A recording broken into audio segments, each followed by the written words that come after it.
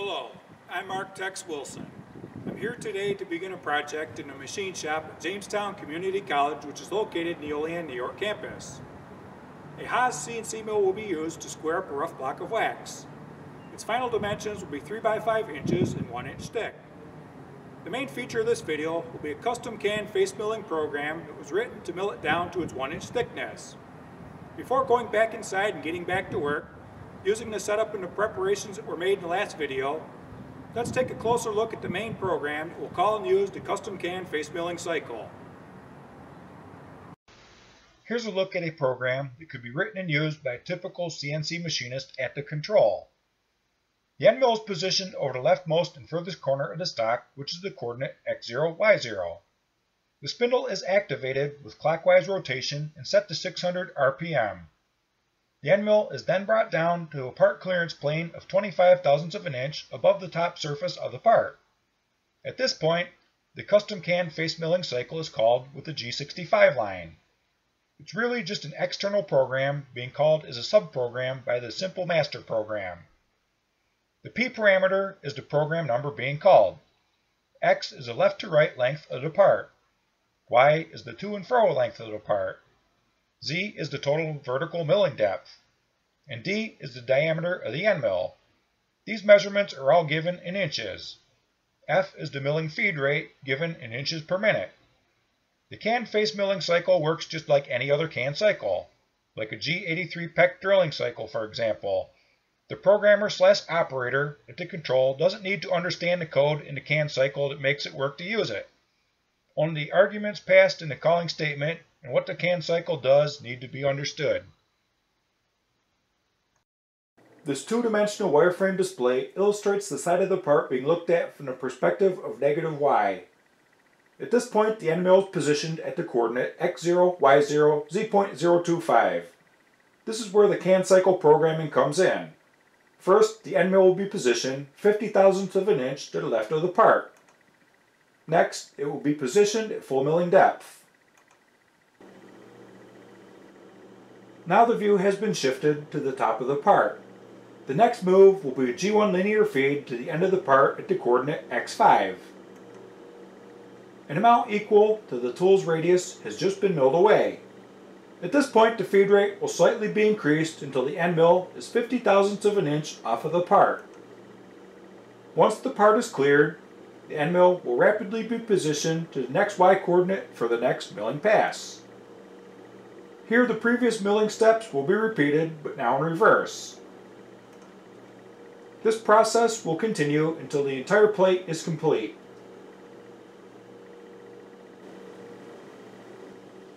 The view has been shifted back to the side of the part from the perspective of negative y.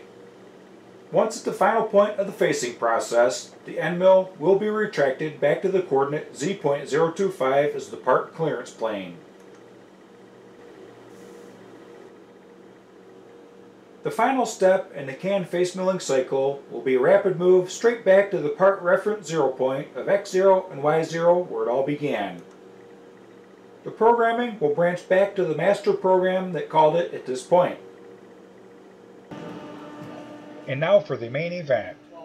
This block of wax was 1.5 inches thick when the roughing process was started. The final 50 thousandths of an inch in Z will be milled off right now. The end mill is 1 inch in diameter, and the amount of its radius, in this case half of an inch, is being roughed off in Y in this first milling pass. One regret in filming this process is that the camera wasn't placed in a higher position where the cutting action could be seen better. It also would have been nice if an airline was available to blow air onto the part to clear away the wax shavings for a better view. This can cycle is dynamic. In particular, the size of the part and the diameter of the end mill can vary. The program will automatically calculate the toolpath based upon these values that have been passed as arguments in the calling statement. The final length of the block will be 5 inches, but 2/10 of an inch of rough stock was left on it for the squaring process. The end mill is approaching the end of the block, so once the end mill reaches the coordinate x5.2, you'll notice a slight increase in the milling feed rate until the end mill is completely clear of the part. After this, a rapid shift equal to the tool's radius of half of an inch will be made -y to begin roughing the next milling pass. While this next roughing pass progresses, the end mill is also cleaning up the last pass for a better finish. Any material that may have been missed in the roughing pass is now being removed. In a sense, each segment of the part surface is being double cut. The job would be completed much quicker, especially if milling a larger surface area by using a larger diameter end mill. This can cycle is a standard feature on older Bridgeport and Centroid CNC mills, but Haas does not include it. If this can cycle is desired, it must be programmed in-house or contracted to a more advanced programmer on the outside. The machine must also have the software upgrades installed to use parametric or macro programs. The end mill is nearing the beginning of the part. Once it reaches the coordinate x0, you will once again notice the milling feed rate slightly increase until the end mill is completely clear of the part before shifting a -y for the next pass. Once at the ends of the part, the roughing process is complete for that pass. Speeding up the feed rate just speeds up the manufacturing process a little bit. The one pitfall is that too rapid a feed rate will leave milling lines on the part, so it's only slightly increased. Another feature within this custom can face milling cycle is that it automatically adapts for use in metric parameters as well. There's probably a far larger market for metric capable programming in the world than just offering only standard English measurements. The United States of America is about the only country in the world that still uses standard measurement while the rest of the world uses metric. Once again, the end of the part is being approached. As you can see, the same series of steps keeps being repeated on every milling pass, just in reverse of that previous pass. Having to calculate a toolpath and write new programs without the benefit of a can cycle every time a different sized part is going to be milled, or if a different end mill diameter is used, would be time-consuming, cumbersome, impractical, and costly, and especially without the ability to utilize parametric programming.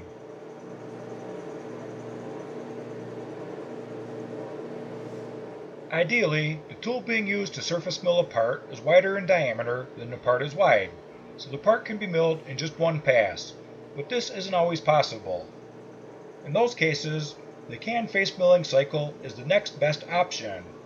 Also note that using an end mill is much safer and provides a better finish than trying to use a fly cutter. Let's skip ahead in the face milling process. Normally, the edges of the part would be squared before doing the face milling cycle, but all 6 sides of the block had to be machined to their final dimensions. For this project, it really didn't matter.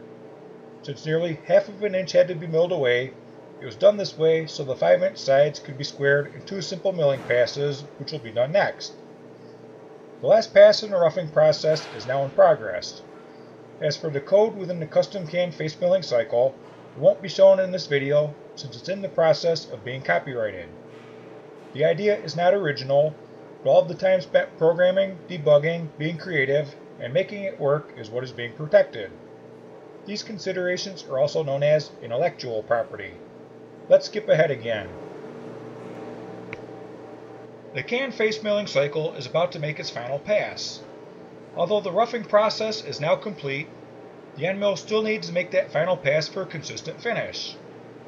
The program was written to make a straight rapid move from the last point of the milling process to the beginning point of the process, in this case to part 0 at x0y0. But you will see in a few moments that 2 linear rapid moves are actually done to return to that starting point. This is referred to as doglegging. The Haas control can't rapid travel in a true linear path from the endpoint to the starting point, so the servo motors will drive X and Y at full speed in a 45-degree path towards the endpoint. The Y coordinate will be satisfied before the X coordinate. Once Y is satisfied, only X will still be in rapid motion back to the original can cycle calling point.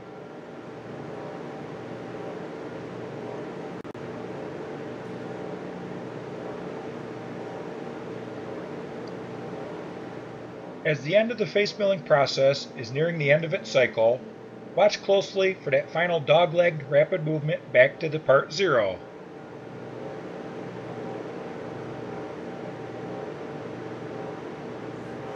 There it is.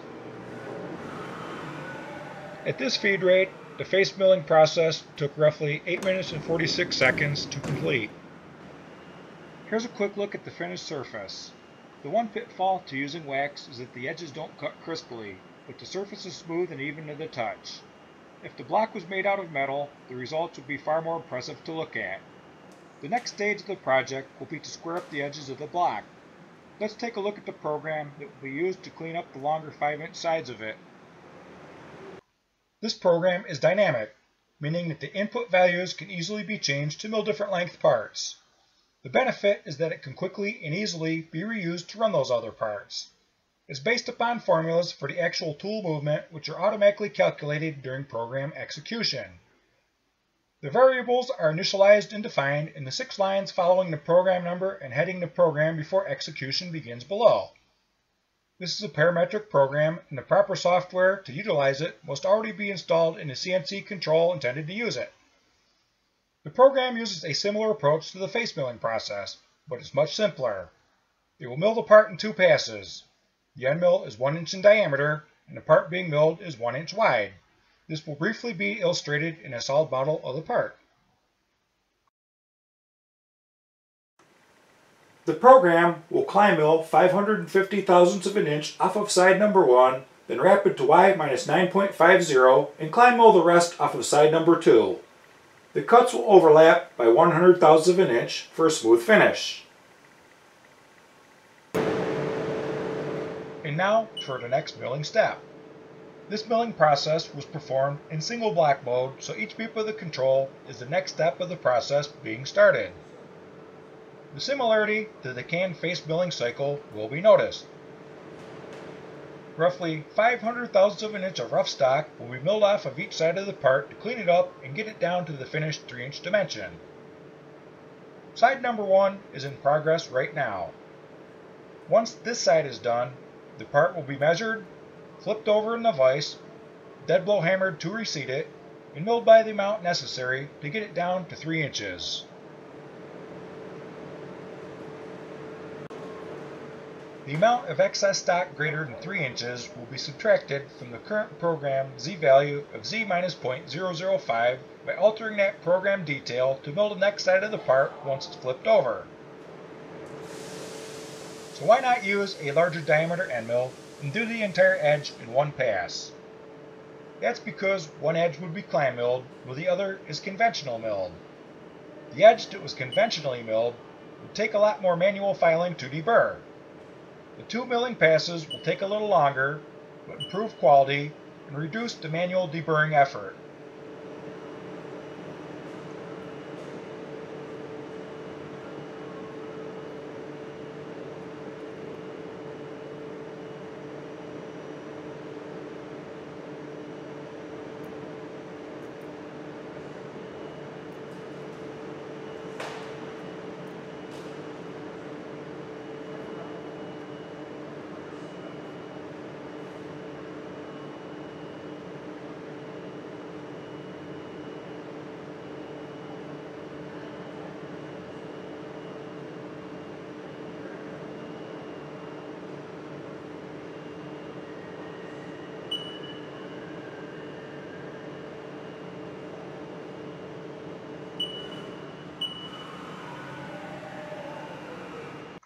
The last step in the squaring process will be to mill the 3-inch ends of the part. Although there are better ways of doing it, this simple program will be used to get the job done. The left end of the part is the X0 point and cutter compensation is not being used. The center of the end mill will be at the coordinate X minus 0.5 to skim the edge of the block at the coordinate X0. 25 thousandths of an inch will be climb milled off of this end just to establish a square finished end to measure. Notice the program X coordinate of X minus 0.475. This is a quick look at what will be done using a solid model before milling the actual part.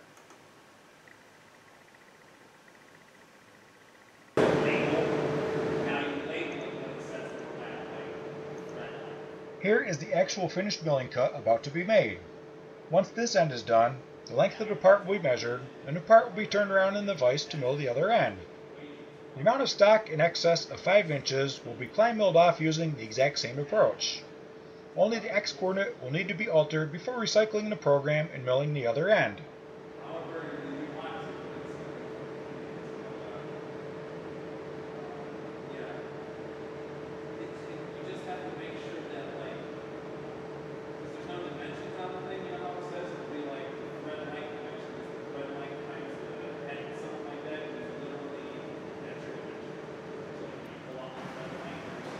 And here is the finished block, 5 inches long by 3 inches wide and 1 inch thick. All finished dimensions are within 200 thousandths of an inch. Unless indicated otherwise, plus or minus 500 thousandths of an inch is a standard tolerance for a common part like this.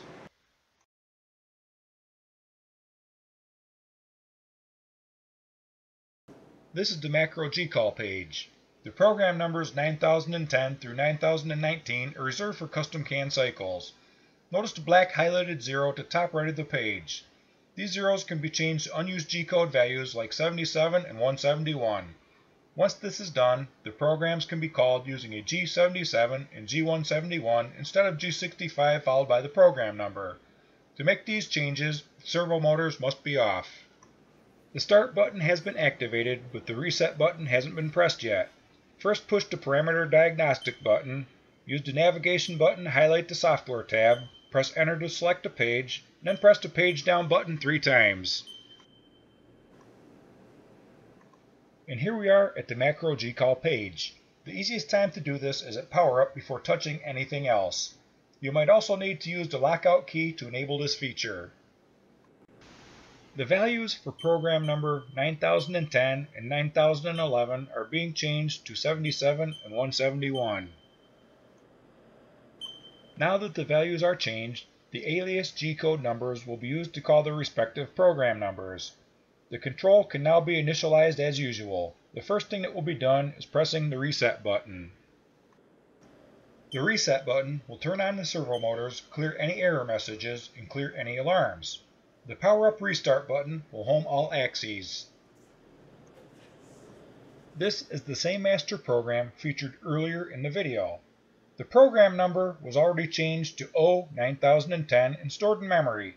Notice that the G65 calling statement is now a G77 line. Once the start button is pushed, the simulation will work. And here's the simulation. Pay close attention to the ending. The dog-legged rapid move from the end of the CAN face milling cycle to its starting point mentioned earlier in the video will be more noticeable here.